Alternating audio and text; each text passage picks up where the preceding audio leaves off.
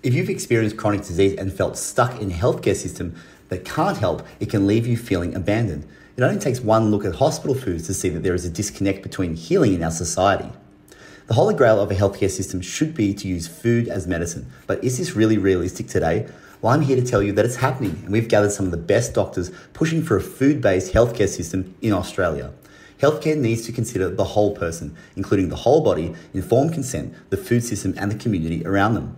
On the 24th of February, we'll be showcasing the doctors who have been working tirelessly to drive change and awareness to a food-based healthcare system. Speakers include Dr. Pran Yoganathan, a specialist gastroenterologist on the gut, healing, and food system. Dr. Anthony Chaffee, the plant-free MD, speaking on the role of meat in healing disease. Dr. Jessica Turton, PhD, on applications of low-carb diets for chronic disease, and former Australian of the Year James Mukey on the shifting dietary guidelines landscape in Australia.